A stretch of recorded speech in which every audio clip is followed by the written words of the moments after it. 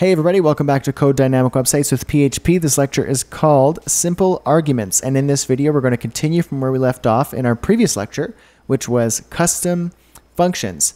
And in this video we're going to learn a little bit more about PHP arguments within our functions. So hang in there and let's do this. In your Code Dynamic Websites course files folder, we are in 25 simple arguments. In your code editor, make sure to open the final and practice.php files in the 25 simple arguments folder. Practice.php is the sandbox we're going to use to build what is in final.php. Final.php looks like this. We have an example here where we're using one argument and an example where we're using two arguments. Obviously, you can't see that on the front end of our web page here, but PHP is doing that in the background. So why don't we jump into our lecture and learn a little bit about our PHP arguments. Functions can be incredibly powerful because you can program them to do almost anything you want them to. One important step in making your functions even smarter is to use arguments within your function. Not the type of argument where you and a friend are bickering about a disagreement or something like that. I'm talking about arguments within functions, two very different things. Think of an argument like a variable. Your program can pass extra information to your functions using arguments. You specify your arguments within the parentheses after your function name, and you can have as many as you want as long as they're comma separated. So let's take a look at an example of a function with a single argument. So here we have our PHP script. What we're doing in the above example right here is we're passing an argument to the hangTen function. You can see it right here.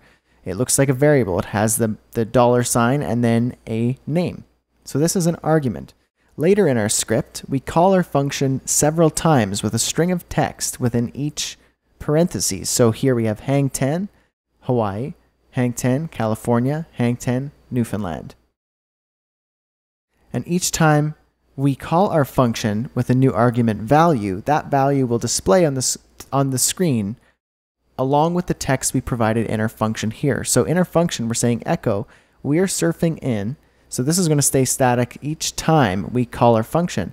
But what's going to change is the variable right here, which is the argument within our hangTen function. So it's going to look like this. We're surfing in Hawaii, we're surfing in California, and we're surfing in Newfoundland.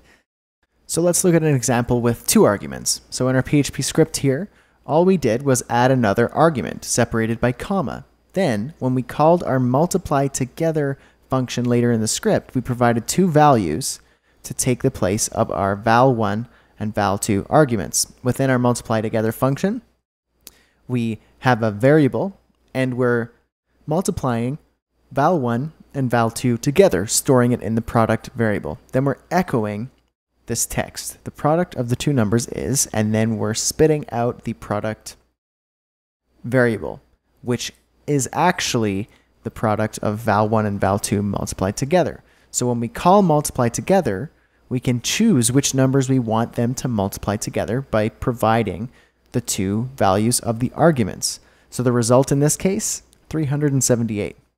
This is dynamic. So why don't we jump into our code editor and see what we can do. Here we are in practice.php. Make sure to change your name in the custom variable. And let's jump into our one argument PHP script. Start by building a function. And let's call it hangTen. And in here, we're going to add our argument, and that's going to be location. And down here, let's echo some text. We're surfing in, and then location. Put a break tag after that. Maybe an exclamation point too to make it exciting. There we go. So that is our function with our argument. Very simple. Now all we need to do is call our function right here. You could see that Coda 2 already knows that there's an argument that I need to fill in here. So you could see when I'm typing hangTen, it pulls it up as a function that has been initiated within my script. Pretty cool. It helps me code faster. And so if you're not using Coda 2, I strongly suggest you try it out because it speeds your coding up quite a bit. You can find it in my resources section on my website at bradhussey.ca/resources. But anyway, you can see here hangTen and location. So I need to fill in that value for that argument. It's asking me what do you want to put here? So I'm going to say Hawaii. And then I'm just going to copy and paste that 2 more times and change the value of this argument a couple more times. California, good surf spot, and Newfoundland, a very underrated surf spot. Very cold. Okay. And so let's save that and check it out in our practice.php webpage.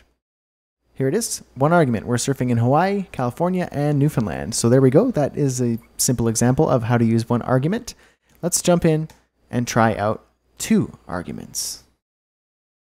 So we're going to start by building our custom function. We're going to call it multiply together. And then in here, we're going to add 2 arguments. Val1, comma separated, val2. And then we're going to, inside the function, say store the product of val1 and val2 in the variable called product. So that will multiply these 2 values together in a variable called product. And down below that, we're going to echo some text and say the product of the 2 numbers is, and then product. And there we go, close that up with a semicolon. And down here, we're going to call our function multiply together. You can see Coda is looking for 2 values here. So I'm going to say the first one is 14, and the second one is 27. You can have them be whatever numbers you want. If you're curious to see some crazy numbers multiplied together, totally up to you. PHP will do it all for you. Save that, check it out. The product of the 2 numbers is 378. Awesome. So there we go. There we have it. 2 good solid examples of how to use arguments within your custom functions. The sky's the limit here. Maybe you have some cool ideas. Feel free to try it out here in the sandbox. Totally up to you. And I will see you in the next lecture where we're going to be finally jumping in to building an actual dynamic website with PHP, with everything we've learned. See you there.